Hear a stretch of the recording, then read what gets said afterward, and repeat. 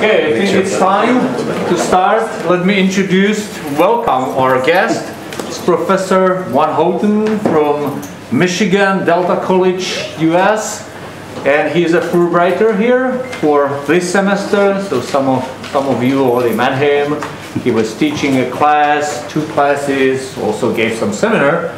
So today he will tell us something about the Great Lakes and environmental pollutions and stuff, because he's a hydrobiologist, stream ecologist, mostly environmental scientist involved with environmental risk assessment and stuff like that. So this is his field. Please. Yes, thank you, Mikhail. It's good to be here. I'm glad you guys are here. Welcome, welcome. See all your smiling faces without the masks. All smiles. Yeah, all smiles. I'm sure you are. I see it in your eyes.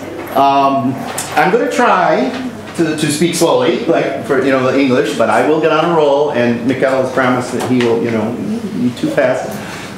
The other thing that I don't mind is if some speakers, they let me finish and then we'll ask questions. I know that's kind of tradition, but if there's something really, could I ask you about that? I really don't mind. You might derail my train of thought for a second, but I really don't mind. I want to make the talk as general as possible, and so that most people would understand it in a more of a ecosystem, wide way. And one of the things that Mikhail and I were talking about, what would be a good topic, right? And Great Lakes and Peril was something that I had looked at not too long ago. Between Canada, you're going to learn a lot of geography and geology and all kinds of things with ecosystems, but my state, Michigan, is the Michigan Mitten, right? We share a common border with Canada, and we date back, the United States and Canada working together. I'd say our first real signatory on any kind of regulations management was like in 1909.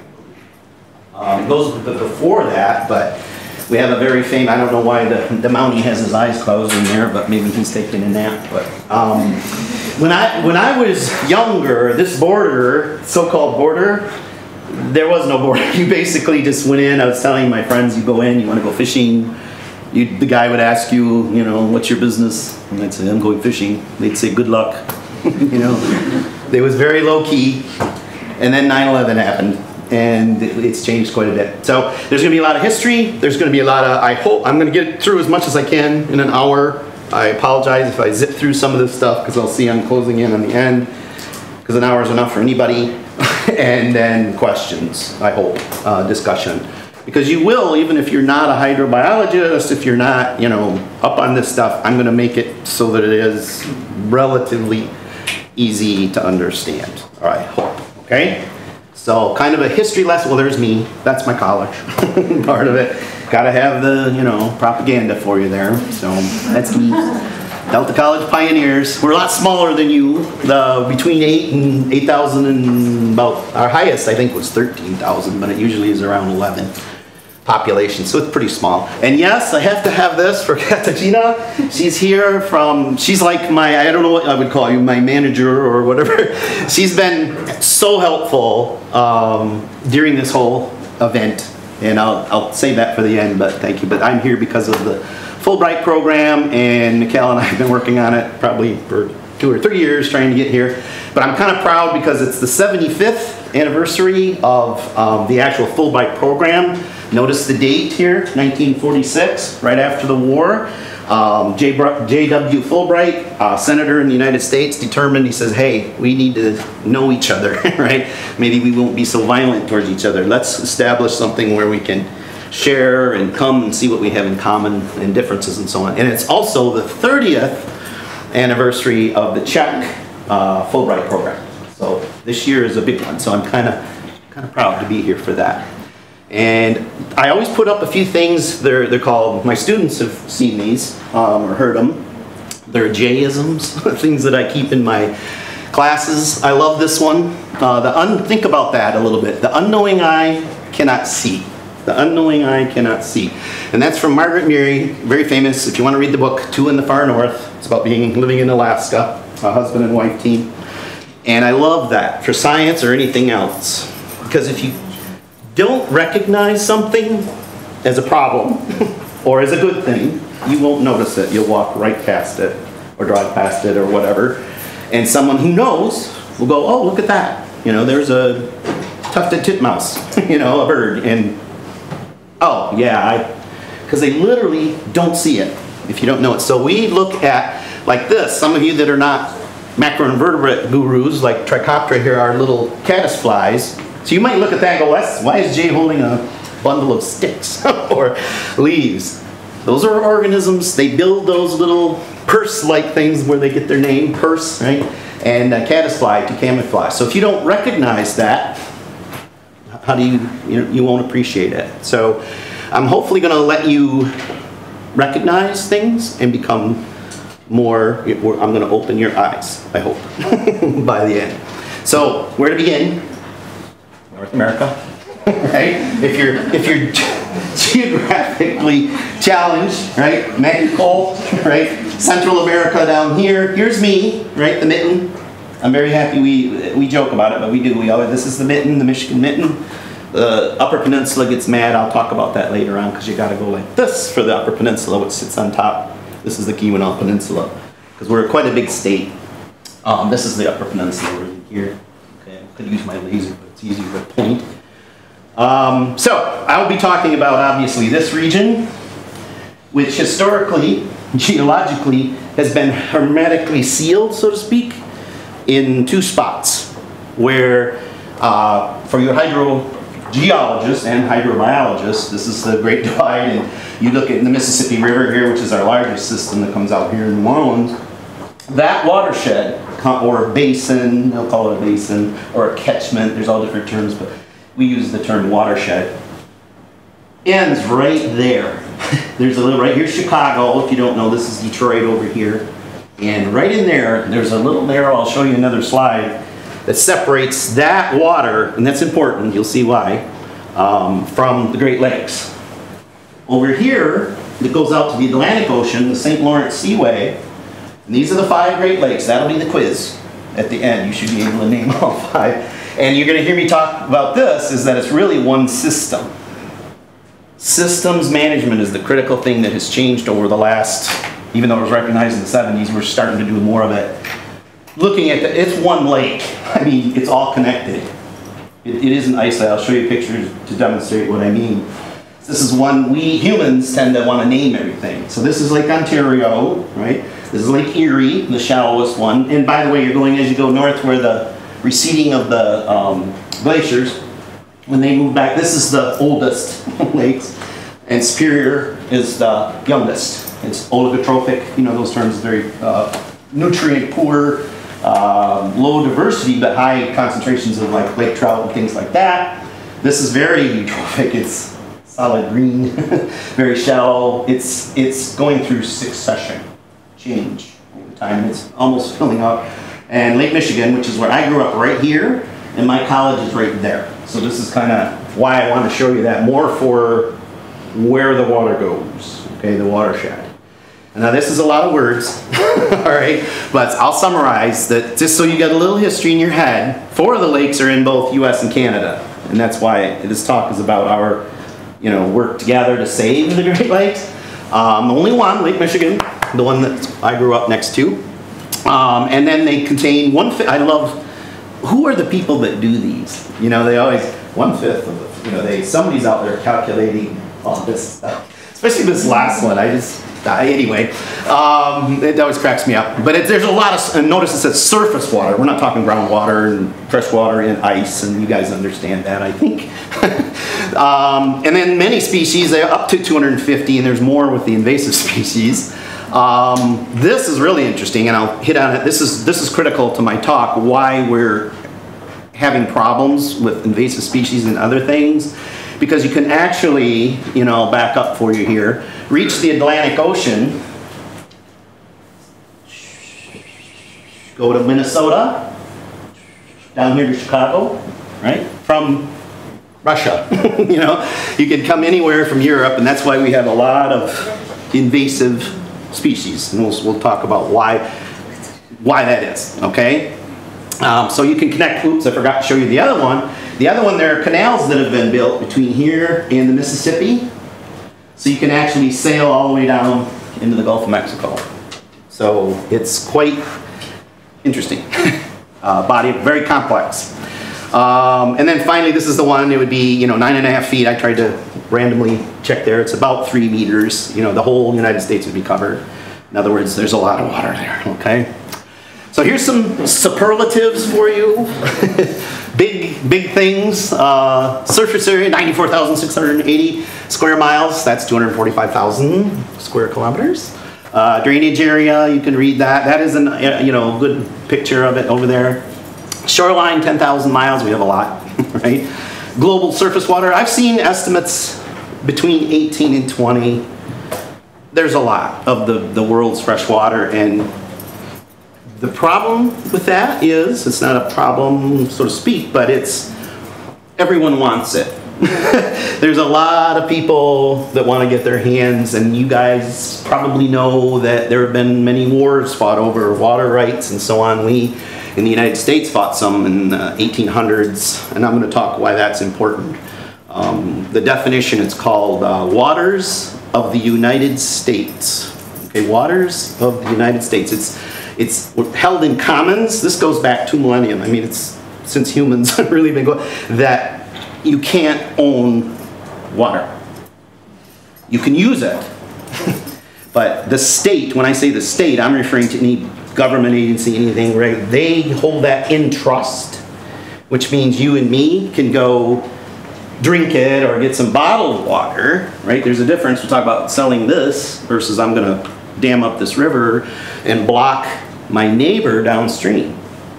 And that's what happened out west. There were water wars. The sheep farmers and cattle, they would like dam up rivers, keep the water for themselves. Well, what about your downstream people? Like, hey, my stream is now dried up, so you can't do that, right? So there's a lot of, in our state especially, there's a lot of stuff that gets legal. Can I wade in the water next to your land? How far does your land go under the water? Can I paddle my little canoe because it's waters of the state? So this is a huge issue, and we'll talk about that. But you can see lots of islands. I love backpacking, backpacking, camping, carrying your stuff on your back. And there are many islands. Oh, over here in Georgian Bay, I think there's 20,000 over there alone. Some big ones here, that's Beaver Island. You'll hear me talk about that a little bit. And then the 2, South Manitou and North Manitou, really nice islands. And so there's some real unique ecology. I was at a botany talk. Remember that guy was talking about isolated islands, and this island has a lake that has an island on that lake. I just think that's, it gets to you because you're in this big island and then there's a little lake. There's 6 lakes on the island, and in that, there's an island in that lake. So it's a really unique ecological area. And is there a lake, or at least a puddle that's white? No, I do that. Wouldn't that be awesome? I should say yes, but no, because if you didn't hear Mikkel was asking, and then is there another one on that? No. Yes, yeah. It's very unique. It is. It gives you a unique perspective, and the organisms, and how they repopulated that. Awesome. I haven't done any studies on it, but I would love to. And it's kind of like, I don't know if you guys are familiar with it, but it's Horton Hears a Who. I tell my class about it. It's Dr. Seuss, if you don't know who that is. And it's very similar. How small can you go? It just keeps getting smaller and smaller. So it's kind of interesting. So lots of wetlands, but we've lost. Well, I'll talk about that. That's been one of our major problems. And it really is the largest system. If you count that, that's definitely true. Freshwater and because we'll get in arguments with Lake Baikal, we're the biggest, the Russians. But if you go by surface area, we're bigger, in which we are. They're gallons. But who cares? It's big, okay? It's really large. Now, who's involved in all this stuff? Lots of people, right? The 2 governments that I'm going to talk about today, and that's a really good map. I'll draw some attention to you there. 55 congressional districts. Right? And as you know, anytime you get into politics and science, we're just like you guys. We're no, I was here for your lecture, you know. This is very, very, very similar. The more involved numbers of different groups, the worse it gets. It gets just a mess. It's political, not science. So we're changing that a little bit, which I'll talk about. That's why I wanted to bring this subject to you, because it is doable. You can change. You can. So lots of people, and these are governments. I should ask is there anybody here? Name all of those? Michigan, that's me. Wisconsin, Illinois, Indiana, New York, Minnesota, Ohio, and Pennsylvania. So all of those states, they're here. This is Minnesota, there's Wisconsin. This is the Upper Peninsula, the Upers that live there, right? I live right in here. I was born over here in Grand Rapids, which I was telling my friends is about 500,000. It's roughly about the same size as this town. Reminds me a lot of Bruno. How close you are to Canada here. I can drive from my house and go to Sarnia in about 3 hours. And here's some trivia for you. It's one of the only places, I think it is the only place, where you can drive and get into Canada, which is north. Figured that one out. Yeah, that's pretty weird, isn't it? But it's true. All right. So a lot of why I like this map is look at Traverse City, beautiful, wonderful place. But look at where these big cities are. If you're not, this is Duluth, right up in Minnesota. This is a place I'll talk about. If you're not French, that's pronounced Sault Ste. Marie, right? So you can tell a tourist because they'll say Sault Ste. Marie, something like that. It's a twin city. Half is in Canada, the other half is in the United States. Very unique. Real good college there, Lake Superior State. Real interesting. I'll bring that up a little bit if we have time. But notice where the people settle. I'll talk about this more. Look where they are, these big cities. And Grand Rapids is right here, real big city, right? Hamilton, Toronto, here's Ottawa, their capital. And if you went a little bit further, you'd see Montreal and so on, right? Then go along the coasts of the United States. Think of California, think of New York, right? Florida, where do people settle? They settle by water, right? They follow here, we follow the natives. 1600s, like I said, literally here and here, and what was it? I'll think of it. The John Jacob Astor and the fur trade, the Hudson Fur Company, that all was located there. So our history goes a lot farther here and on the East Coast. But if you go into the middle of the country, 1800s, late 1800s is relatively new, and very few people. Very few. Wyoming is the least populated state. My home city has more people than Wyoming, which is a huge state. Very few people. So a lot of players involved. Provincial governments, there's two, Ontario and Quebec. Quebec wanted to secede from Canada. They really did. They kind of pulled the Scotland thing, but they were voted down. But I heard rumors from my Canadian friends that they may take another shot because they kind of think of themselves as Frenchmen for some reason. But that's what they want to be, and if they do that, that's going to be really not good for Canada. And I'm not even sure that Quebec will survive. Anyway, who knows?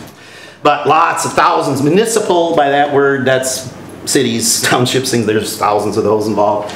Tribes are very important, I'll talk a lot of those. We call them tribes in the US. In Canada, they say First Nation or First Nations, plural.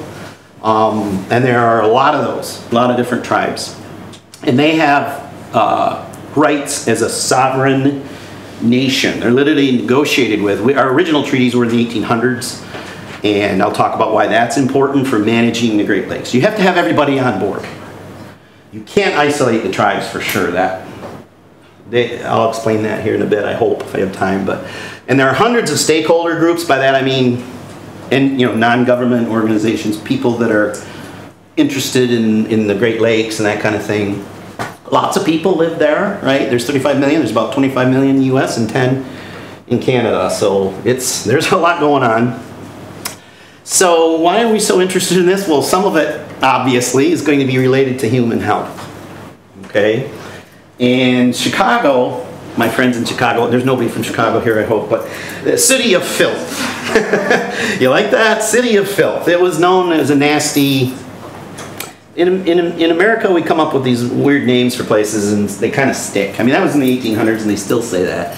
It's the Windy City, but anyway, they had a lot of problems with pollution, water pollution. Cleveland, which is it's in Ohio, it's known as the Mistake on the lake.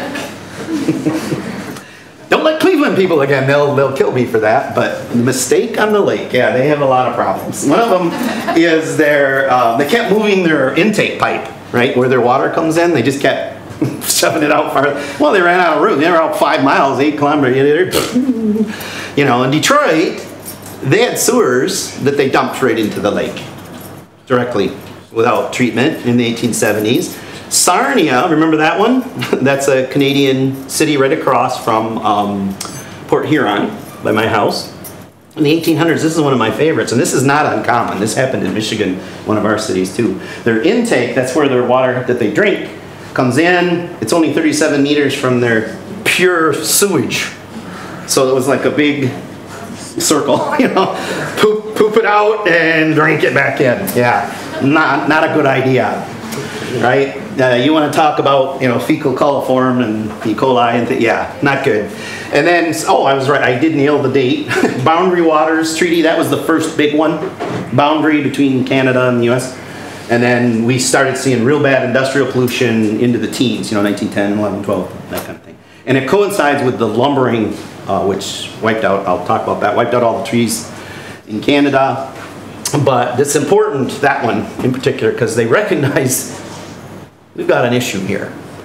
But they were so into the human concept, all of us have it. You have it at your home. You know, this is mine. In the US especially, we put up a fence, you know, this is mine. It's not my name, this is mine. You don't own the land, you're borrowing it until you die, right? Native Americans are like that. They belong to the land. That's the way they look at it, right? We don't own the land, right? We're temporary holders of it, but we tend to put labels on things and say, okay, this is our water, and I'll show you why that's important. Say, and it's just a little dash line, and you know, if I put my foot here, and here I'm in Canada, here I'm in Michigan. You know, really? So that's an issue, and this became a real big issue in around 1910, but it was really just before the First World War. Things started really getting bad. Some more stuff. Well, this is why I already told you the intense logging. This is actually a picture that I took. No, I'm not that old. That's from the 1800s. My students actually asked me, "Did you take that?" They're funny. They think they're funny. No, I didn't take that picture. But that's from an area near my cabin, up by Gaylord, Michigan. And it was completely covered by white pine, Pinus strobus, Michigan state tree. Great, big, huge, 300-400-year-old trees. Climax, do you recall just Climax community, right? Yep, well, not anymore. They thought it would take, they estimated the lumber people, because remember this is two people in a crosscut saw, two men, typically. They said it would take 100 years. It took about 10. Yeah.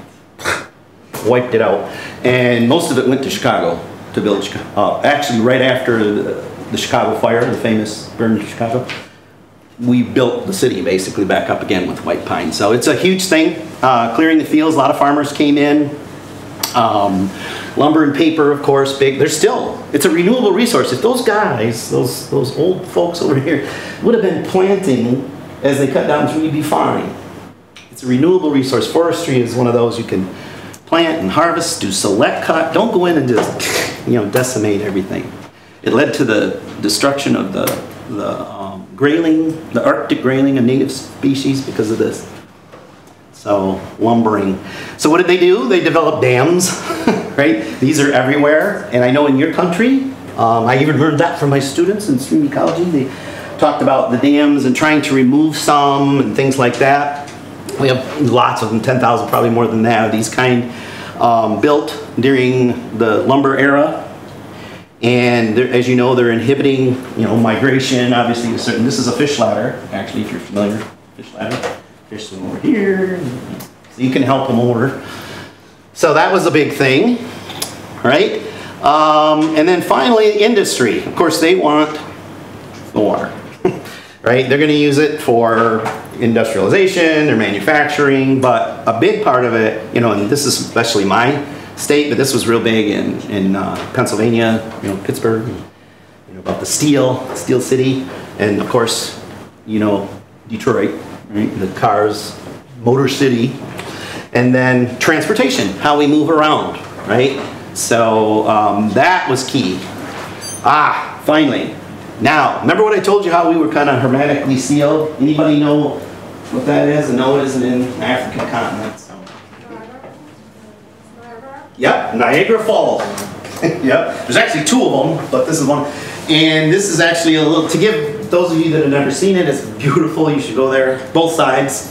Canada is actually better, or I shouldn't say that either, but the city, anyway, this is a little tour boat, and it goes underneath, and yeah, it's really cool to go if you get a chance to do it. But obviously, this would be an impediment to any organism that's trying to move through that system, right? Pretty straightforward there. Well, humans said we need to get up into there. Remember what I told you? Hermetically sealed? Well, it's not sealed anymore. They built something called the Welland Canal around that in Canada. All right. You know, the U.S. picks up a lot of bad press. We get like, oh, you guys you don't care. But actually, Canada's really done some things without asking us, right? And just did it. This looks good without doing any kind of environmental or anything. And so this is important that we agreed. Okay. So that's one. Remember that one. The second one. Remember how I told you the watershed comes literally. It flows from up here in Canada. Mississippi goes all the way down here and comes out by New Orleans. There's a little spot in there where they cut some canals right here, because this is the dividing line of the watershed, right? A drop of water that hits here goes that way into the Mississippi. One that goes here goes into Lake Michigan.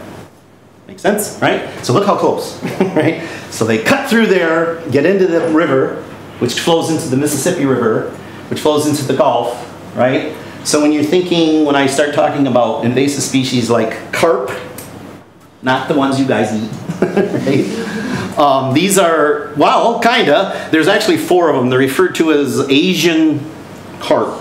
And that's not really fair, because there's actually 4 kinds, right? Several of them are Asian, but they all get a bad name, right? The carp, the big head, and the grass carp, there's silver carp, there's a lot.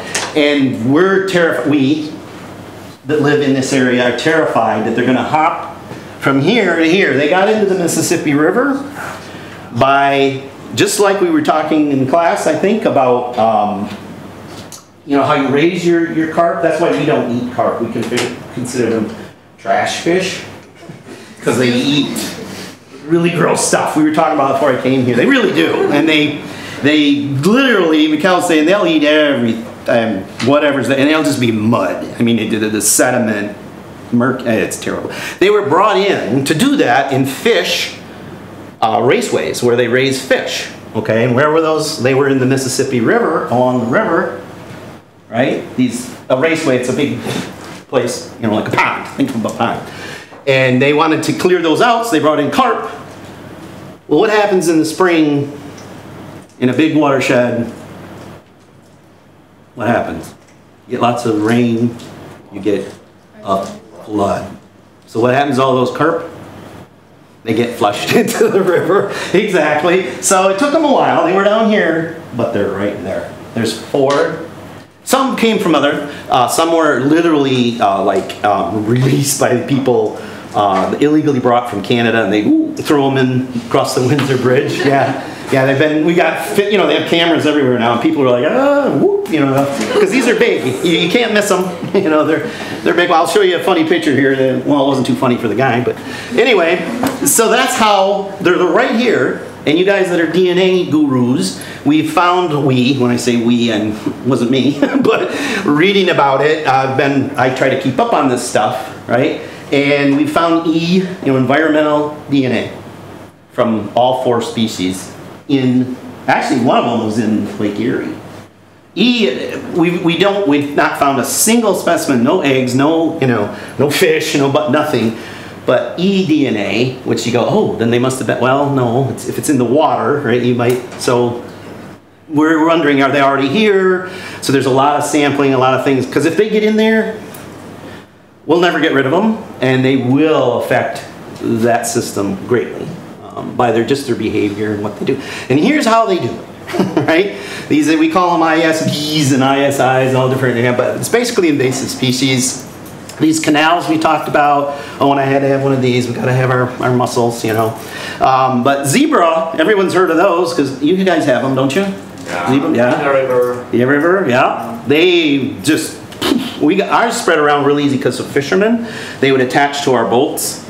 You know, we have the second most boating licenses in the Union, in the whole United States. You'd think it would be like Florida or something. It's Michigan. We have tons of people, and the little guys, they're like a barnacle, and they stick with their little bissel threads in the hand, and we get them, and they're in our bait buckets, and they've spread. But they're not the worst ones now, because they came so long ago. Some of our native, like our ducks, and they're eating them. They're getting competition. They really had a real bad effect on our native mussels, though. Oh my gosh! I mean, literally just covering the shell. And they're filter feed, they filter feed, they filter the water, they literally steal everything, that poor little mussel, the native mussel. And yeah, they had a huge impact. You can literally walk on the beaches and cut your feet on them. It's nothing but zebra mussel shells. But there's a new one called the quagga mussel that's even doing better. So this is a round goby, pretty famous one, related, looks like a sculpin. Sorry for interrupting. Yep. I guess you have both species. On the left one, is it quagga? Yeah, probably. The part is not flat, and it probably is I didn't take that picture, but I agree with you. The zebra. Because zebra has more. This one actually, you probably know why the quagga mussel got quagga. It has less. And this one, there is a keel and flat bottom, and this one is both sides are round. Yep. And what else? There's some more stuff. It doesn't have typically as many stripes, striations like that. That's obvious name zebra. Because of that. Quagga, does anybody know what? Here's one for you, quagga. Zebra. Yeah, an extinct zebra. It was an animal that did exist. Yeah, so it's, yeah. Isn't that cool? But yes, that's exactly. So we'll show you that here in a bit. So, good job. You pass, you can go now. And the spiny water flea, oh my goodness. Those little stinkers, they sit on when you fish, it attaches itself to the line. This is the Welland Canal. I have a better picture of it. These are just examples. Remember, there's 180 of them. There's more. There's 183. And none of them, zero, have ever been, and I'm talking plants, algae, everything, all organisms. They come in on the ballast. People do trade in the live organisms and release them. I talked about fishing, but ballast, you guys know, shipping. I know we're a landlocked country here, but if you're not familiar with that, see how high in the water that ship is riding? See that? He's got to take on some ballast when he's coming empty or going. Because they'll come and they'll pick up iron ore taconite pellets up in the UP, big heavy, to make steel.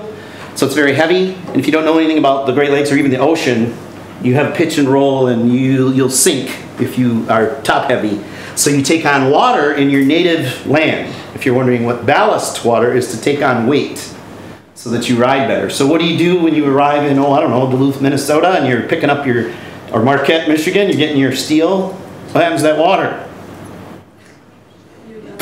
Yeah, you pump it out into the Great Lakes. It's illegal, but they do it anyway. And that's where a lot of our little friends arrive, right? So that's another way they get in. But they also come around the obstruction. That is the Welland part of the Welland Canal, it's called, to bypass St. Louis Seaway. These are big, if you're not familiar with the lock system, right? See how that ship up here, let's see if I can get my little pointer. Right up there, see that?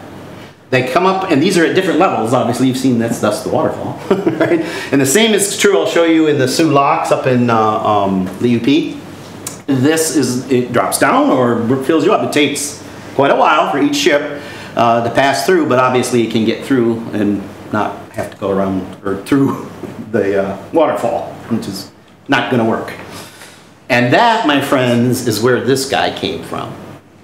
Everybody know what that is? It's a lamprey. It's a sea lamprey. Yep. Petromyzonidae is the family. Petromyzon, what is it? Marine, I think? Marinus. Because it's a sea lamprey. If you don't know what that means, this is a parasitic on fish. Really nasty critter. I worked for the U.S. Fish and Wildlife Service one summer, when I was in college, and this was my job, is to catch lamprey, right? And lamprey are really ugly, as you can see. Question usually comes up from my students that, I mean, this looks like something that should even be a parasite, right? So you look at it and you go, well, did that, if I was out swimming, would that, you know, that's always the first, because these are, yep, they're big, yep. So you're, you know, do you think they do? Remember the fish, because they're looking for a fish, like a lake trout or something. You think if you were swimming around, one of those would swim up and attach himself to you? Probably not. You're not what they're looking for. But could they? Yes. Because we do the tests. We're young. We're college kids. So we've got our waders on, but it's hot, so we have our shirts off. You're not supposed to because you're a federal employee, but we're in the middle of nowhere, right? So we're collecting, and the trick was to take. See how this is glass? He's stuck on this. This is called a buccal funnel. You know, like that buccal funnel. And then you see all these little teeth. And then this is a radula, like an octopus or anything. It's really, really like a, see the teeth on it? It's a wood rasp, if you don't know, if you're a woodworker, like a file, right? So this is a muscle, contracting like a suction cup. So you can really stick them on you. So if you're really good, if your buddy's, you know, working on the trap, you can take one of these and stick it right on his back, and he's like, he can't get it. So, now, would it dig in and no, they hang on for a while. And would you leave one of these on you? Of course not. That's what I always say. Even if it did attach itself, I mean, you'd probably notice, wouldn't you?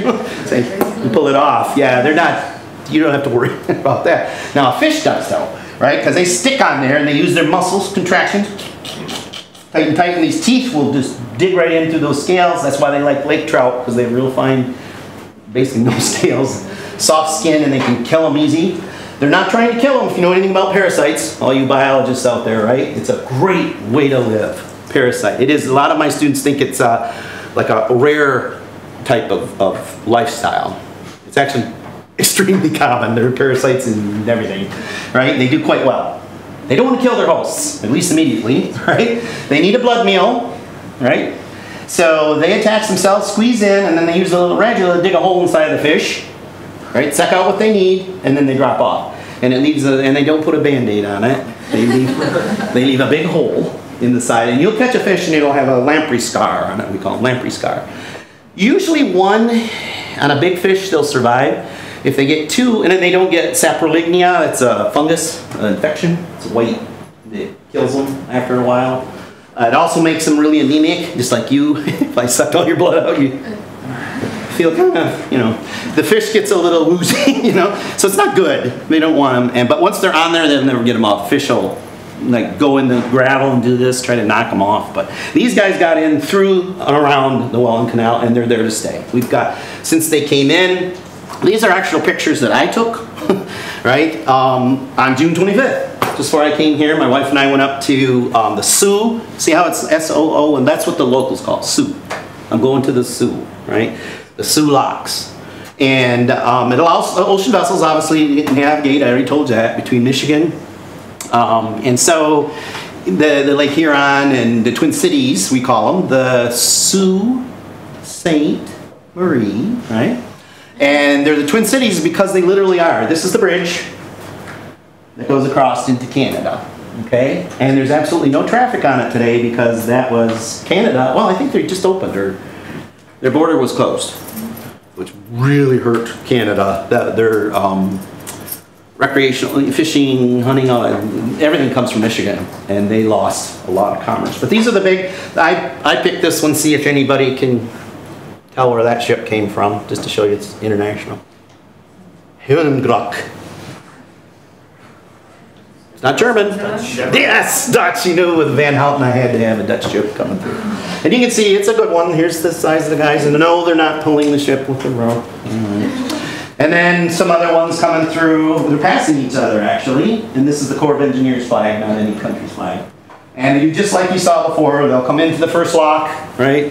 And because the water's going this way, it's heading out into the Atlantic Ocean. So it's higher right here. So when you come in lower, they'll pull in and then they fill up. You can watch. It's so slow. I wanted to do a video clip, but it wasn't working too good. But it's so slow. You can put your hand on the side of the ship, and it would do this.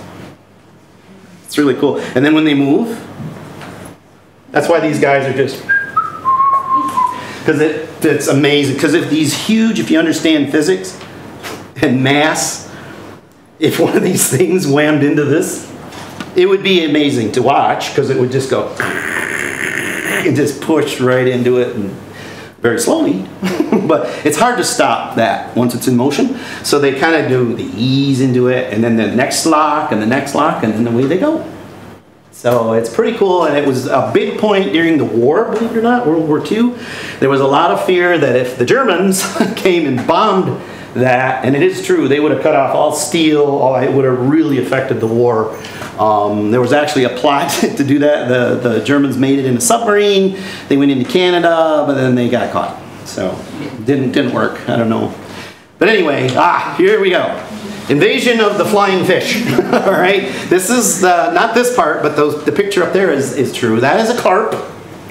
One of the weird things these Asian carp do, and this is my favorite shot. Are you guys ready? This is a real one. I didn't take it. A friend of mine did though. You ready?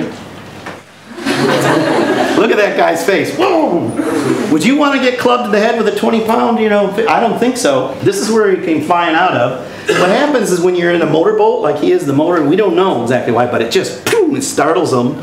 And you can see all of those that are jumping. And leave it to the Americans, but we have a competition. We compete in everything.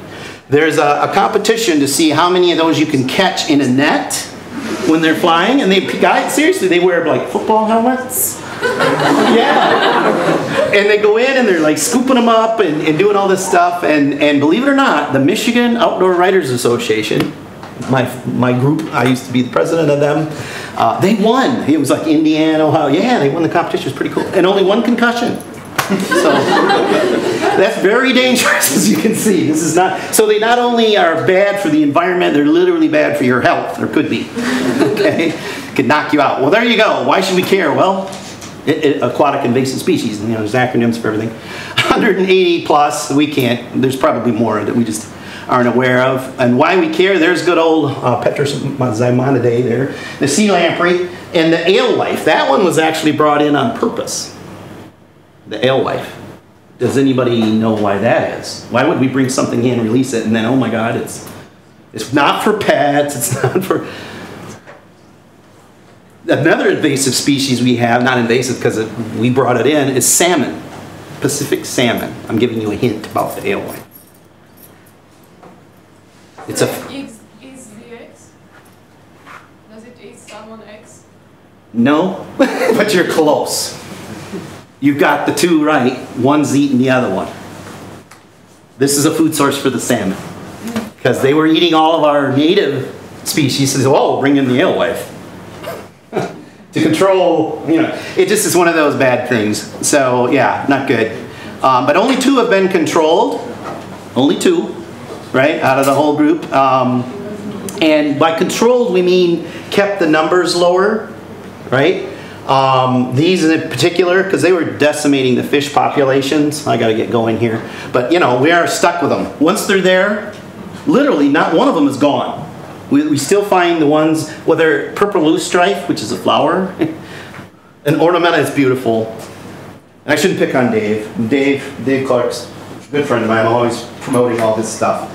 But anyway, his dad decided that purple loosestrife is very once it's in the wetland, it completely takes over, cattail, everything. It's just solid flower. And you're like, oh, isn't that pretty? It's purple. Well, nothing eats it, nothing. The muskrat, it's horrible. So what did Dave's dad do? Yeah, he went and dug some up, brought them, put them in his pot. I'm like, Dave, no! So anyway, Dave is a biologist. He should know better, right? So once we have them, we're stuck, okay? Humans, this is us poor old cows. They're in trouble again, not only for their methane gas, and all the problems. This is nice. This is not pea soup. That is algae, right? You can see the nice photo here. This is Lake Erie. Kind of hard to tell, to acclimate yourself. That's Detroit over there, right? And this is an aerial photo, obviously, in the satellite imagery. We get a lot of problems with that shallow, eutrophic, high nutrient load. People spelling out help on the beach. They were able to identify these stressors, 43 of them. We call them areas of concern. You like that? Yeah, we should be concerned. 2/3 of roughly, we could figure again, of wetlands are filled, drained, or developed. Huge issue, because we don't have time to go into all that stuff. And of course the toxic stuff, air, water discharge, non-point source pollution. A lot of this is ancient, it's old. Even the topic I'm going to plug at the end for you guys if you want to come to the hydro lab one that we're going to do on dioxins. Something that I study. And then invasive species, of course, loss of biodiversity. There's lots of things going on. These are stressors.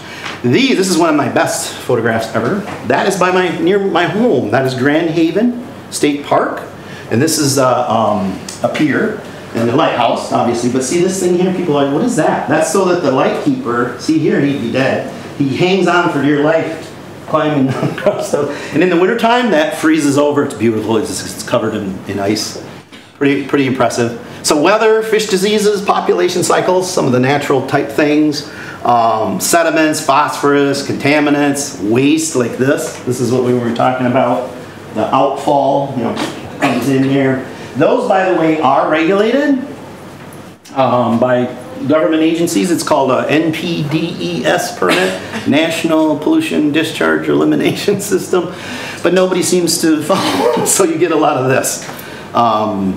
What we call end of pipe remediation. In other words, let's just put a filter on there, or like in your car, catalytic converter. Let's just collect it, put it in carbon.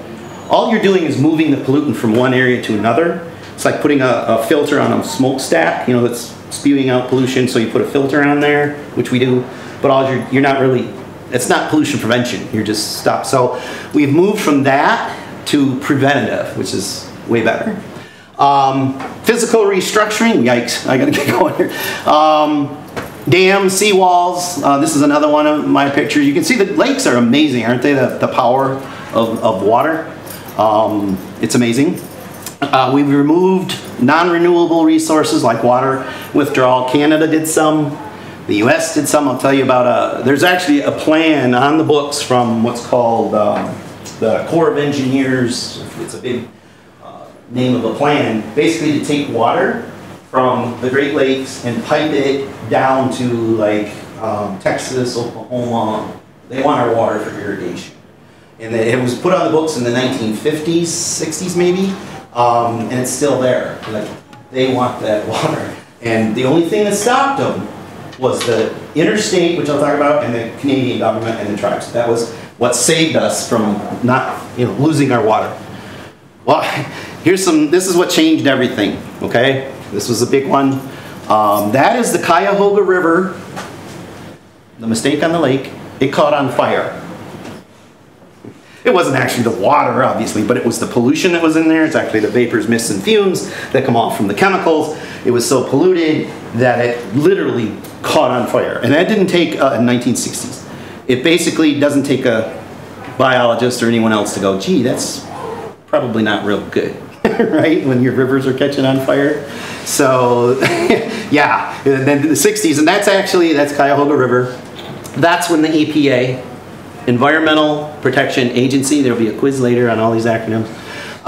The Environmental Protection Agency was founded in 1972, and a long time ago for you young'uns, but for us it's not that long ago if you think about it. And it was Richard Nixon, he gets a lot of bad press too, but he was a weird guy. He was really into the environment and health. He created OSHA, Occupational Safety and Health Administration, and the Environmental Protection Agency, two of the largest and most important things we have today. So not everybody's all bad, right? Great Lakes Water Quality Agreements, that's what I'm going to talk about for the rest of the time. There he is, we call him Tricky Dick, right? If you've never, you young people, this is Richard Nixon, one of our presidents, right? And can anybody who win a prize name who that guy is? He's associated with Canada, and Pierre Trudeau? Yes, a winner! Pierre Trudeau, and who's the minister now? His son. Yeah. So it's all in the family in Canada. So there they are, signing in '72. That was a huge deal. This was huge. Great Lakes Water Quality. We basically said, nobody's touching our water. Canadians, US, without all of us agreeing. You can't move it, you can't, it was huge. So that was really important because they were looking at things like this. This is metric tons dropping to see, ooh, that had a huge effect on it, on the usable part of the phosphorus load. So algae was dropping. They looked at a bunch of, I'm going relatively fast because there's a lot to do here. So there were these areas of concern they were looking at. In 78, in 87, they came up with another version of these agreements, and they're plural agreements, so there's multiple ones. And I don't want to bore you with all, you don't care really, but just to know the history, there's their preliminary report on 2010. And then this was a big moment, because look, it's 2012, but here we are in 2021, and they still haven't redone it. They were supposed to do it, you know, like every 5 to 10 years, and so we're stretching it out. But 2012 was the last time they added these things, these annexes and stuff. So it began in 1980s, right? Result, we got the charter. 90s, case by case. 98, this was big group, this NOVA group. They came together and created these annexes, which are like appendix to the agreements. This was a big one, Great Lakes St. Lawrence River Basin Water Resource Compact. And then notice it was signed in 2005, but it wasn't approved until, it takes years for this stuff to move, unfortunately, all the politics and everything. To actually do, this is one of my favorite, this is in Michigan. Back off, suckers. Water diversion, the last straw. So we've got Texas, Utah, California, New Mexico, and they're all interested in our water. Right, and they are. But what's nice about this agreement, it's legally binding, interstate, so all the states and the provinces, right? Quebec and Ontario. So that, folks, is what saved our water. Because if it was just Michigan fighting or just Wisconsin, or we probably would have lost out to the Corps of Engineers. But since it was international, they couldn't do anything, you know, because we had an international agreement. So it saved us. It really, it's the best thing that could have ever happened. Another thing that we just said, sucking it out, it's really quantity of water we're concerned with. It is legally binding, we just said that, provincial, right? But it allows the behavior of your water diversion. Well, how you divert it, what you do. Canada had a big plan, I won't go into it, to divert Lake Superior water and use a bunch for drinking water, and I forget what, and that was stopped by these agreements. I said, no, wait a minute, because the US tried something similar, like I said, with the canal, and so this is really important. And then, you know, water is huge on economic development, of course. So it recognizes that. It bans new diversions. You can't just go in there, oh, we'll dig a canal, right? So that's big. States and provinces, they have a consistent standard for using the water. So that's big. And then this is just, you know, more binational. That means 2 countries. Federal, state, and regional, local, non-government agencies or organizations. Some more, there's lots of them, you don't have to know them all, but Boundary Water Treaty, I already mentioned that one before. That was really what got things going, and I wanted to show you that. International Joint Commission, IJC. That is in Michigan. It's in Ann Arbor, associated a little bit with the University of Michigan, but it's in our state, which we're kind of proud of. And then this convention in '54 established something that was really huge. This Great Lakes fisheries to manage the fish. Because you can probably imagine how many people really want to fish. They not only want to fish recreational, but there's commercial fishery, right? And so, and then the tribes, because it's called subsistence fishing, to eat, to get food. And they have treaties that go back, that they've signed, and we have to renegotiate. Because remember when the treaty was written, literally the native was, you know, spearing, and they had agreements they could take as long as they had food. Well, now they have boats with seine and gill nets, and they're scooping up, you know, millions of, a little different. So they had to renegotiate those, and that was hard. It took 10 years. And remember, each tribe is, and original nations from Canada, those are all like little governments, right? So lots of negotiation going on. Let's see, governance, federal, all these are all United States. There's just a couple I wanted to point out. NOAA, you might be familiar with that one, National Oceanic and Atmospheric Administration. And then this one, EPA, Environmental Protection Agency, and the Great Lakes National Program Office, again, in Michigan. Kind of proud of that. We kind of are centralized because you saw, we're the only one, we're the peninsula, we're surrounded, you know, by the Great Lakes. So we tend to have a lot of meetings, and there's one, I'll show you a picture, they always have it on Mackinac Island, because it's real pretty. all these people involved. I'm running out of time. Great Lakes Commission, Council of Great Lakes Governors, Great Lakes St. Lawrence. He's not even there anymore, but he's from Quebec. Here's our guy. John Allen isn't there anymore either. But they implement these state policies, coordinate things. Each state has their own. I just gave you some examples, all right? Different states. So a lot of players. These are the non-government agencies, and I wanted to plug them for a couple reasons. And since we're running out of time, I'll just show a couple. This one is the Michigan United Conservation Clubs, MUCC. I belong to that one. That's why I like that one. That is hunters, fishermen, outdoorsmen, bird watchers, anybody that's interested in conservation. And of course this. We have to point out this. Notice who I listed first. I would be in real deep doo-doo if I hope nobody went to the U of M or Michigan State. These are Big Ten schools. These are the big ones, 80,000 students. I notice I list them last. But Delta and SVSU, Saginaw Valley State University, formed this, Saginaw Bay Monitoring Coalition. If any of you are interested in finding out more, get a hold of me because we're working on that right now. You'll hear more about it if you come to the other seminar. And of course, businesses. This is huge. Shipping on the Great Lakes, the carriers. And then I left one off that's the recreational fishermen. Huge. Charter boat. You go pay to go on a boat to go fishing. Billions of dollars in industry. So there's a lot of money involved. There's Debbie Stabenow, that's one of our senators, for Great Lakes Restoration, a new program, a new initiative. There we are back to Tricky Dick. 2012, boom, there's those annexes that came along, looking at areas of concern, lake-wide management, chemicals, all this stuff, right? So the EPA, we'll skip that. This is the one I wanted to show you before we get too much. At the end, those pink ones up there, those are diverted drainages already that Canada did. And this is our basic map of the drainage. Again, coming back to our fires, just to remind you that the International Joint Commission oversees rivers catching on fire. You stick your hand in there. Can you imagine going swimming in there? I don't think so. I would guess there's probably pretty hypoxic. There's not a lot of oxygen left there. So these Great Lakes Water Quality Agreements, to kind of wrap this up for you guys. The key initially was to get rid of the phosphorus, the nutrient loading, because they were mostly aware of that. And then in '78, they looked at more of the ecosystem approach, which I mentioned to you guys. And then finally in '87, those area of concern.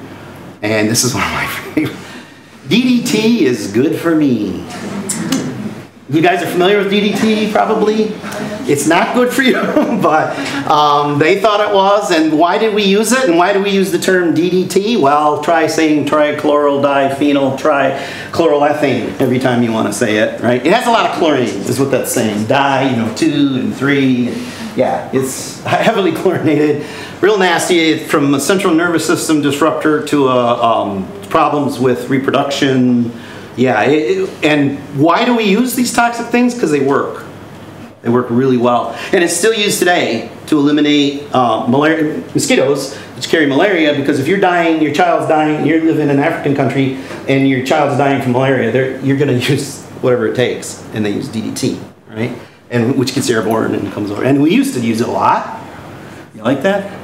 They're spraying the sheep. Anybody could probably spot this from World War II, right? This is the prisoners of war and the concentration camps and the Jewish people. This is a British officer literally delousing people with DDT. Does anybody know where DDT was the guy that came up with it? It wasn't the US.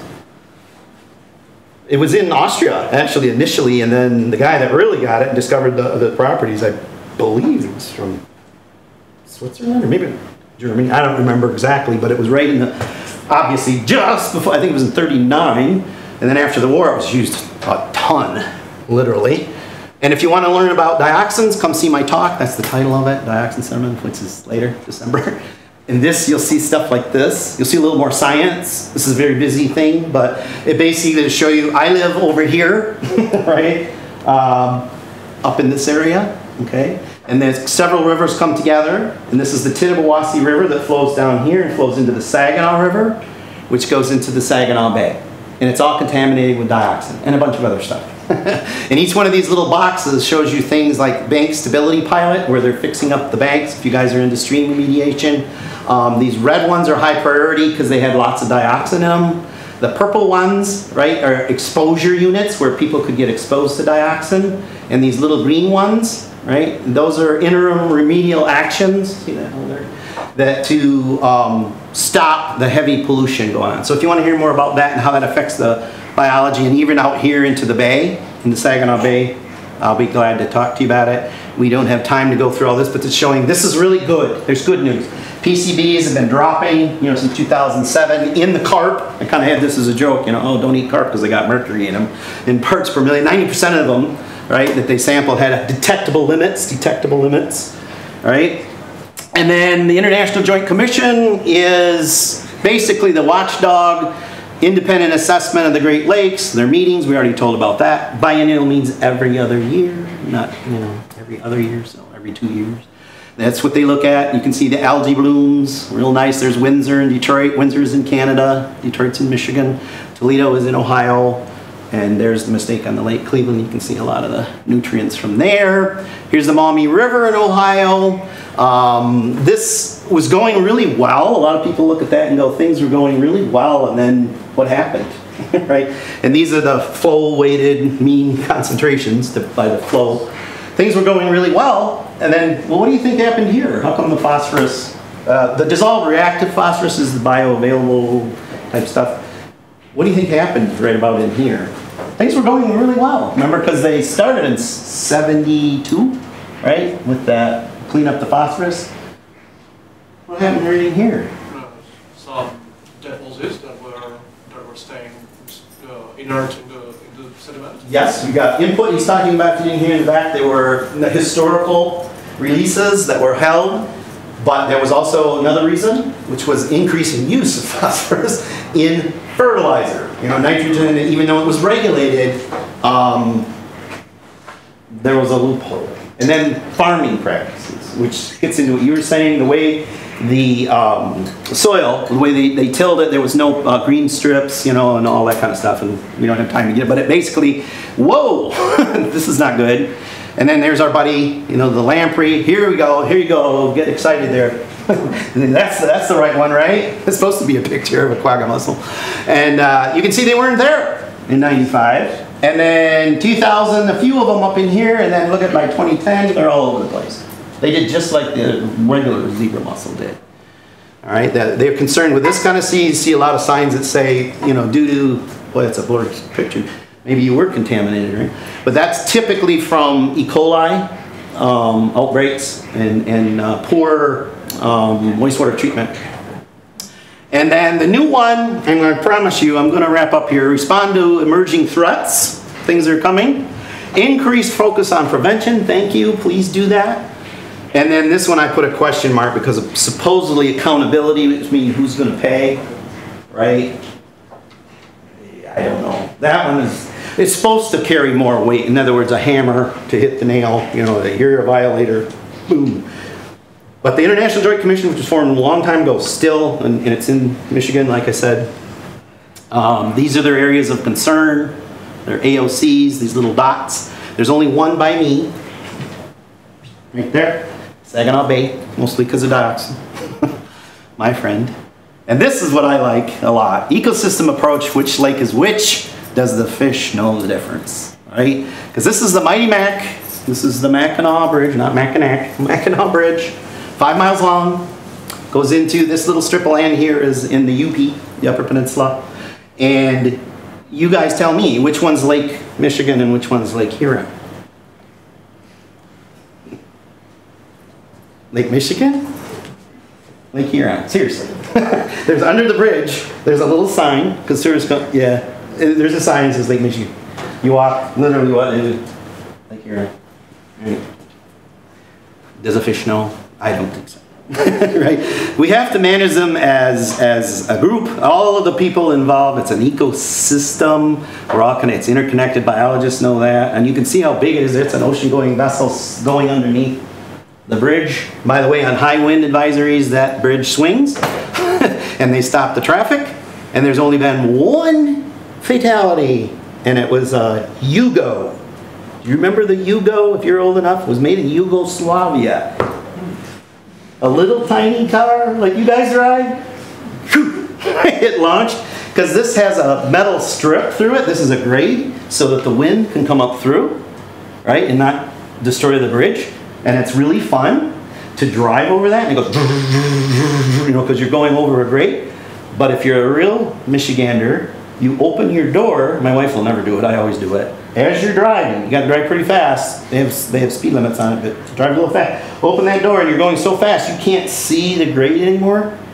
All you see is water, and it gives you the weirdest feeling, like you're driving over water. Yeah, it's pretty cool. Yeah. Well, this woman was driving on that in her little Yugo, and she got right in the wind, whoop, and she went right over. Yep. She died. Only one.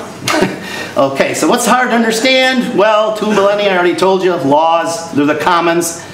It rightfully belongs to us, right?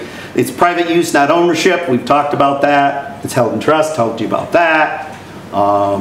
You know, this is the this is the end, by the way, we're coming up on. The United Watershed of America. These are all the little watersheds. So if you look at it that way, right, instead of just, you know, isolated states, there's the real one, right? Some of those little purple lines you see, I stole this from Canada. That was some of their planned redistribution that didn't happen. Okay, that's the water. Here's that spot I was telling you. Look how narrow that is. One little blip and those carp are going to be here. So why did I care? I care a lot. These are my pictures. This is Lake Superior Beach. You guys got to come so you can walk along there. It's my picture of my trout. Right? The brook trout, that's a native trout. No, I'm not Benjamin Franklin, but I like it. I like his quote, when the well is dry, we know the worth of water. Right? When the well is dry. He was a smart guy. This is me fishing out on the Great Lakes. This is a waterfall in the lake going into Lake Superior called Iron Ore Falls. Beautiful, you can hike, camp. This is Lake Superior. This is where I brought my friend from Wales. We got on the overlook, and he was actually with me when I took this log. They would roll the logs and then float them out. And he was looking, and there was a ship going by, and he says, that's fresh water? He just couldn't get over it, you know, the size. No, you can't see Canada from there, so. We love our water. We love, this is the Mighty Mac over here, which we showed you. Look how pretty that is. Do we want that to go away? This is the Grand Hotel, one of the most famous hotels built in the 1800s. There are no cars allowed on the island, only horses. So if you want to go there, that island sits right as you drive here. If you were to look over here, you would see Mackinac Island. Beautiful place to go. Very famous. British, French fought over it. We fought over it. And then, of course, what can we do about it? Those are my students on one of the Great Lakes. It's actually Lake Michigan, out in front of CMU Biostation, doing some water sampling. And you can also, I have to have this, because I love this. The Upper lights. You can take your family. That's Lake Superior out there. That's what they look like. That's my hand when you shine a black light, we call them, ultraviolet light on it, and it's soda light. Soda light reflects this, beautiful. They look just like a regular stone in daylight. And we all were collecting, and those are my hands, those are all the ones that I found. They're just, it's incredible. Just discovered in 2017. So pretty cool. You can go hunting for Upper lights, which is awesome. And then last, you're not going to need to read all of this. I put this up here for those of you that are interested in more.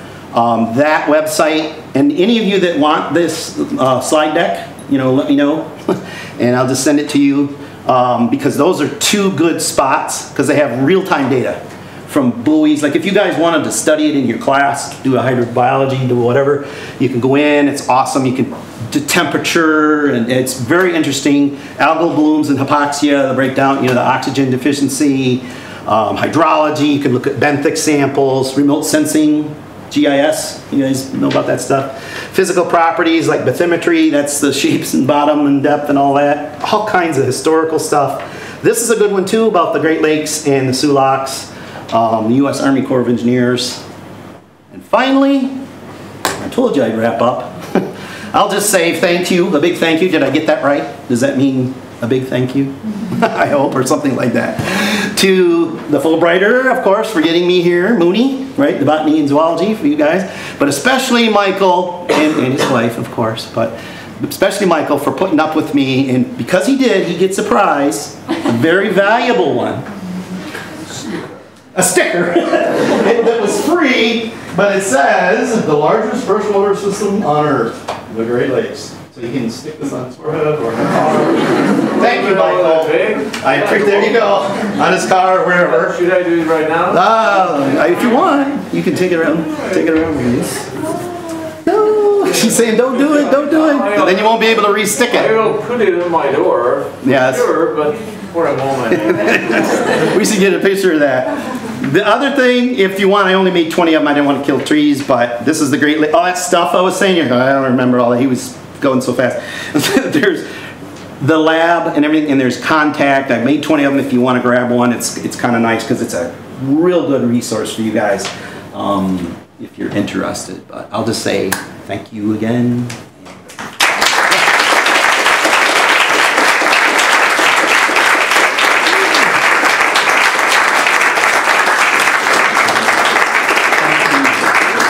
I went over, I'm sorry.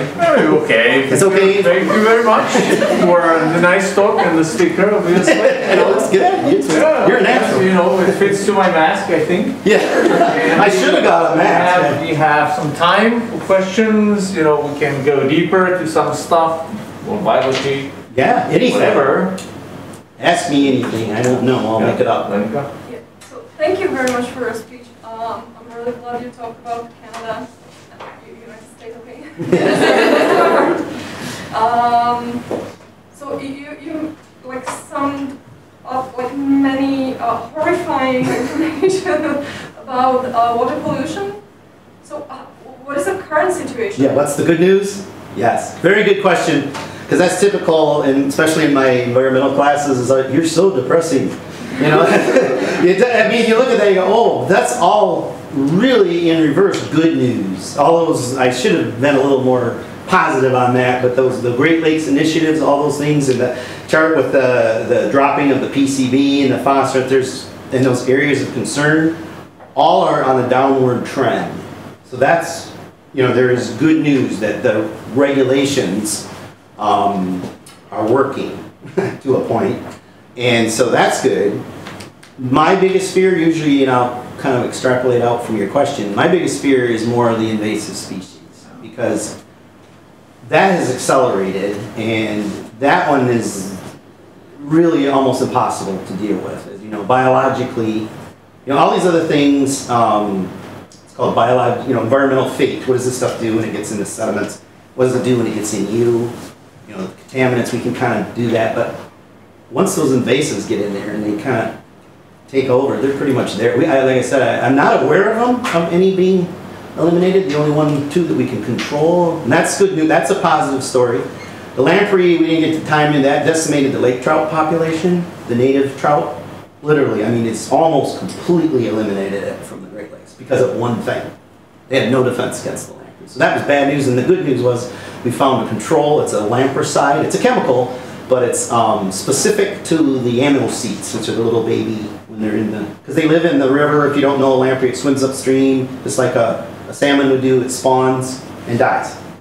And so they get them when they emerge from the gravel, when they're babies, amniocetes, and they kill them. And it's very effective. It doesn't kill anything else. It degrades real fast in the environment. It's not toxic to anything. They've been using it forever. So that's good news. You know, so there is there is hope. Well, my biggest thing is that it is more ecosystem-wide too. Remember what we said, looking at this from a big picture than just me. Because before it was very, very narrow. Especially the Native Americans were very just, I want to fish and leave me alone. You know, I'll go whenever I want.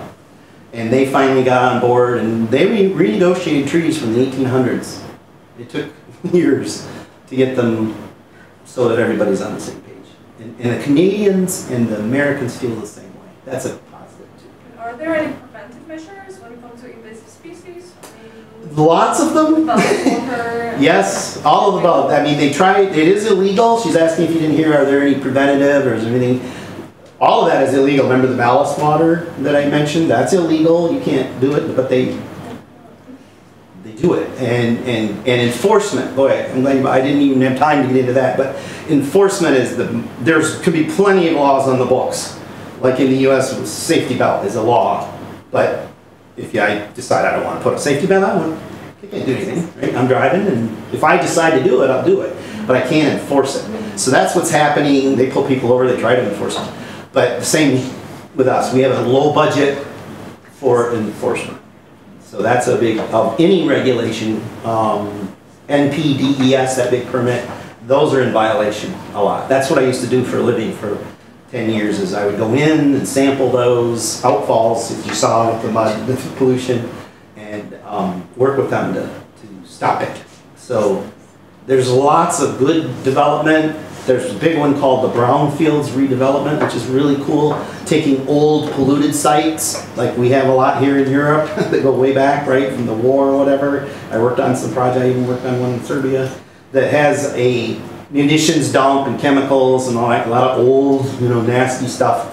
And in the United States, it's called the brownfields redevelopment. They get special money and tax incentives so that businesses go in and clean up the area, and they don't have to pay tax. They get a tax break, and they can bring workers in, because they're in the city usually. The brown fields are contaminated, rather than putting your plant out in a cornfield, redeveloping some agricultural lands. So that's a big thing in our country right now, real big, and that's helped. And then I'll plug myself, why not? This consortium I was telling you about, it's brand new, Saginaw Bay Monitoring Consortium, between Delta, Saginaw Valley, the tribes. I live right next to the Saginaw Chippewa tribe. They're involved. So there's a lot going on right now, but it takes too much time. Like I said, if you noticed, they enact them, and then 10 years later, 1972, the EPA was developed. They didn't start enforcing until like 1978, right? So you can have all the rules on the book, but if you're not going to enforce them, nothing happens. So I think I've seen an increase in that. There's more awareness now. Seems to be a push. Nobody asked me about climate change. That's usually, we're actually not being as effective. We're kind of moderated by where we live. In the Great Lakes, for a while they were saying a few years, oh, we're going to dry up, it's climate change, because they were real low, record low. Record highs now. We're having, the lakes always do that. I talked to my geologist, they've been doing it forever. They go up and down a lot. So, that has an influence, the climate. So we're looking at a lot of things, but fortunately it's more up here in the discussion rather than, oh yeah, that environmental thing. They check a box, I did this, now they're doing more. So. Any other? You're blown away? And maybe one. Mm-hmm. I watched a video recently, which was about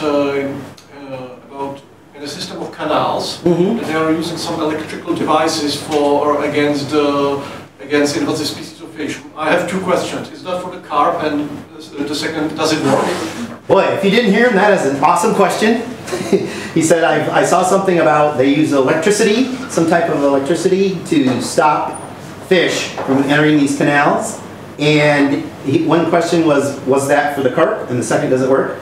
And yes, to both of them. That is to be used for carp. They also use it on lamprey. And other things that have to come up and migrate, and that's what they do to spawn. But yes, it is effective actually. They have to be very careful with it so that it doesn't. The rule is in water, because I use a lot of electroshocking when I collect fish. The bigger you are, the harder you fall. If you have a large surface area, you'll get really zapped. And if you're a little lamprey, you might get right on by. So but carp, it's very effective, or has been. But they found, because they have them in a series, because they found when they had one, if it's kind of like the dog one, I don't know if you guys have them, I have one for my dog, it's an electric fence. You can bury it, it zaps them a little bit, keeps them in the egg. Do they have that here? Yeah, it works really well. It trains it, but you can't have it, they'll run really fast and go through it, right? And that's what happens with some of the fish. So they put them in a series, and it has, to this point, as far as we know, blocked them, so that's an excellent question. Yeah, they're using really unique stuff. We obviously don't have time to get in. They're sterilizing the male lamprey, radiologically sterilizing them and releasing them so they spawn, obviously, you get no reproduction. I mean, it's a battle, it's a war. They use chemicals, they use electricity, barriers that are with fish ladders, and my job was to collect them and do a ratio, sex ratio, and the females are the big ones, and they're literally, because they're going to die, they absorb all, kind of like, mayfly. They don't have any, they're ready to spawn and die, right? So they don't have any digestive, they absorb all that. So do the lamprey, great big, and you'll cut them open, and it'll be full of milt, if it's a male, call it milt, the sperm.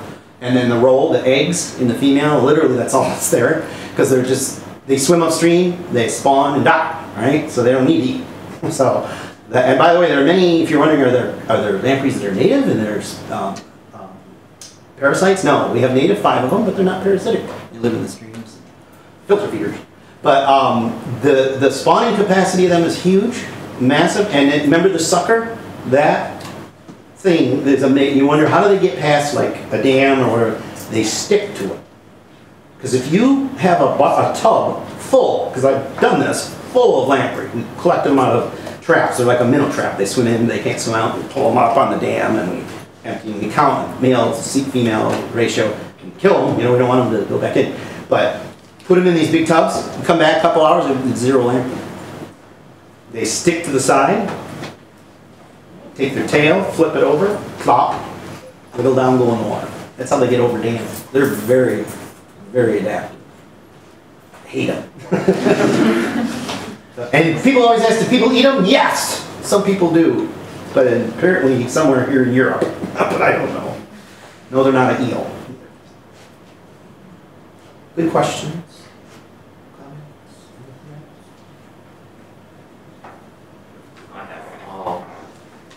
Are there any examples, or how many species got extinct because of pollution or invasion? So do you have an example of native species that went extinct?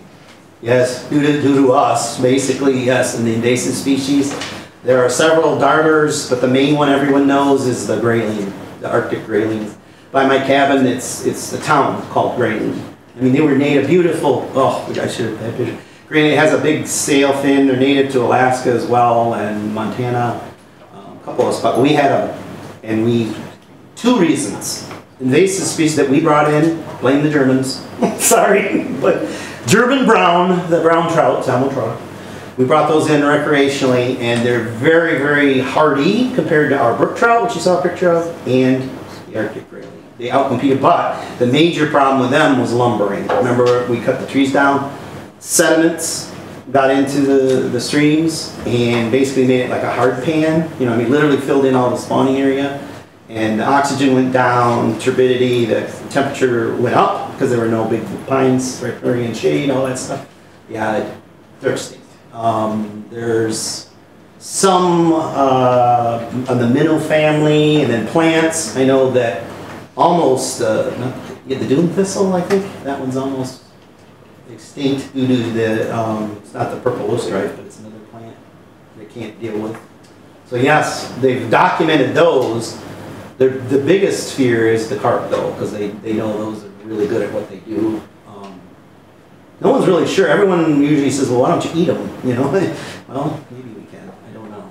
Because they're not the same. They're not Cyprinus carpio, the ones you guys maybe. It's, I can't remember them all. It's the big head, the silver, the Asian, grass carpet. Maybe you can transport them here and for Christmas. There you go. Christmas. Yes, there's an idea.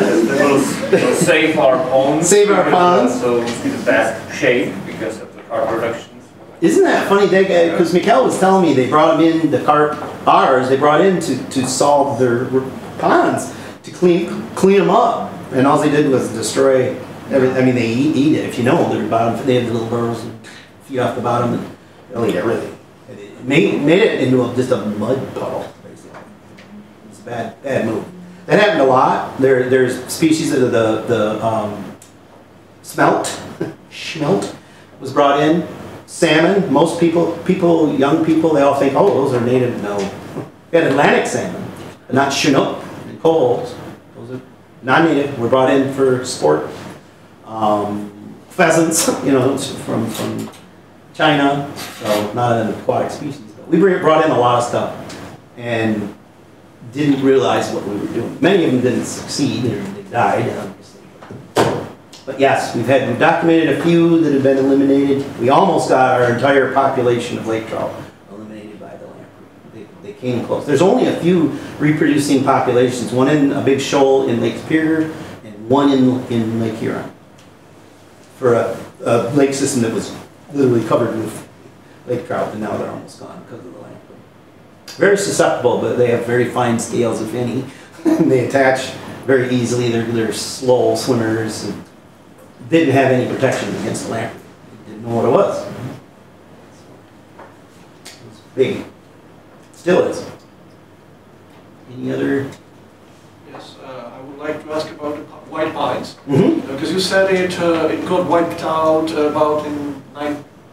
Yep, right around the teens. Yep. It started in the late 1800s. Yeah, and was it completely wiped out, no remnants, or is there anything left or recovering, or is it just clean? Excellent question. You have a lot of really good questions. There is one tiny, not one tree, but one tiny little oasis, and it's in Grayling of all places, where the Arctic Grayling. It's called Hartwick. Hartwick. It's the name of the person. Pines. And you can go there and see these ancient, what it would have looked like in Michigan, literally. I mean, the whole, like Saginaw, Bay City, those were all where I'm from, the Tri-Cities. I forgot to show you where Delta was, right in the middle of that Midland, Saginaw, Bay City triangle, the Delta, right there. All pine, white pine, huge, kind of a biological desert when you think about it. It was all pine needles and very acidic soil, not a lot of diversity, right? But when they cut everything down. But Hartwick was saved. We don't know why. And I actually have one that I'm pretty sure I aged it. It's an old ancient tree. It was probably about this big back then. It's 300 years old. A few of them they didn't get that are around, but a patch, a little group, yeah, still there. And then one of the oldest trees in there just fell over last year. Died of natural causes. But yeah, there is a little patch that they didn't cut down. Where my cabin is, they're still there. If Burka and Mikkel and I all got our hands like this, and went around that stump, it's a pine stump, we wouldn't reach around it. It was that big. And the whole, you gotta imagine that whole area looking like that. It blows you away. It's so sad. I mean, it's like, couldn't they save one tree? And are there any ongoing efforts for repopulating some area with this? Oh yes. Yep. Lots of plantings, and then during the Depression, we had the Civilian Conservation Corps, the CCC, and they went out and planted. But they did a lot what they did here in the Czech Republic and other European countries. What did they do? If you remember, it was like monoculture, and they planted them all in nice, neat little rows, and so you have all these little twigs. Yeah, they did the same thing. They used red pine instead of white pine, and we have these. There's nothing in them. They're literally just needles and these, yeah. So now they're doing a planned. Select a cut, and then they go in and replant. Yeah, there's reforestation, especially in UP, the Upper Peninsula, the Upers. Yeah, that's really nice. That's a beautiful place to go because the trees are all coming back. Yeah, it's gorgeous. Because that really affected our water, as you can imagine. Literally the soil where that place I was telling you with the stump by my cabin, is sand. It got vitrification. It literally turned to glass when the fires came because they cut the trees down and left the tops, caught on fire, and the soil was sterilized. So if you guys are into succession, secondary succession, it should have been way back. I mean, that was in the 1890s to around 1910 in that spot by my cabin, and it's still not recovered. I mean, it really decimated the ecology there. Really, really bad. Yeah, and they were supposed to leave it, not to kill you with trivia, but the guy that owned it, it's called the Ward, his name was David Ward, W-A-R-D, and it was bastardized, D-Ward, D-E-W-A-R-D, the D-Ward tract, covered where all white pines, and when he died, he told his son, he was an ecology guy, and he said, I want you to save, you can have as many trees as you want, for 10 years, but after that you have to leave the rest. Because he knew he couldn't move them to the lumber because there was no, they used rivers and you can't, but to get them, or they'll put ice and use a horse and blow. He said, "Oh, there's no way that." So you know what? That dirty bastard. That son wanted so much money that he cut down every tree, and he paid and built a lumber mill right there. So he could get, yeah, and every tree, every last one, except a couple like I told you by my house that are 300 years old, cut them all down. His dad didn't want it, but he wanted the money. So pretty much that's, I have no idea, I really don't, why the park survived, but it did. And you can go see it, and it's really cool. It's actually a lumbering museum, and they, you guys that know about counting rings on trees, they have a massive, as big as this, cut out slab of a white pine, and then they have little pins in there, like Civil War, 1865 ended, really cool. And you can see, as you know, age it, right? This was a really good year, it grew, It's really educational, so they kind of turned that into a mecca. People go there just to see what it might have been like in Michigan all those years ago. Any others? You guys have good questions. It's a great place to go, as you can see. I'm kind of proud of it. I also have one more question. So, Great Lakes are a system, but I believe that each, and you mentioned that Yes. Lake Erie is more shallow, Yep. cooler, not cooler, warmer. Warmer, yep. So I believe these lakes do have some specificities. You are correct. But when it comes to invasive species or the problems, is some of the lakes more susceptible, or if there is a problem, sooner or later will be a problem in each of the lakes? Very good question. Again, it'd be an environmental one where I'd say it depends, because it does depend on the species, right, and what it's doing. Like in Lake Superior, they got the hardest hit because they had their oligotrophic clear, they had the most lake trout, so they got hit. Lake Erie really didn't get hit that bad, although they will predate on walleye, these different species of fish, and what you described was really good. It was an excellent question, and you didn't hear about the different lakes, and they're separate. They have distinct characteristics, each one, but they are literally all connected and all fall and that kind of thing. But it does depend on what the critter is. Like that little spiny water flea, he does way better, and it's a little bit warmer. And then there's a new one, I forgot the name of it, a spider or something, crustacean. And that one does better in different conditions. So you might see massive, depletion in Lake Erie and nothing in Lake Huron. So you're exactly right. Yeah. Some of them are just system-wide, and some it takes some time for them to spread to. They'll ride on a ship or whatever. So yeah, excellent question. It can really be variable by what lives there already and what the organism is that comes in. Excellent question. Yeah. It's, as you can tell, it's very complex. It's all these people involved, and then you've got all the interest groups and money. When money gets involved in politics, and then there's the science, and the science is very, very difficult, as you can imagine. It's very complex, and each one has their own areas of mess, but it's really improved. You were asking for improvements. Erie used to be there was literally a joke about it. I mean, it was so dead. It was so eutrophied. There wasn't any. They had more hypoxic zones than it had oxygen. And the cycle, algae, so much algae, right? And then, so you don't have the emergent, but you kill off all the algae too much, and it goes to the bottom, and then the bacteria and the respiration, and it goes to zero oxygen, and then you get clear water all the way around, and then all of the emergent plants come up. And yeah, it's just a big vicious cycle. So they went through that, but since the nutrient loads have gone down and all that, the green you saw, yeah, Lake Erie is a wonderful fishery for very diverse. As you know, you could have more critters there, different kinds. Walleye fishing is probably some of the best in the world right now, and it used to be, couldn't find a fish right in there. So yeah. Did they reintroduce some species? Nope, they didn't reintroduce them. This was from reducing the phosphorus load, so that and others, but and outfalls just literally stopped dumping, into the lakes. Water cleared up, and the resident population, very, very good, and they're good eating too. They don't have a lot of, there's a lot of warnings about mercury, and you saw some of the PCBs, polychlorinated biphenyls, they're related to the dioxins.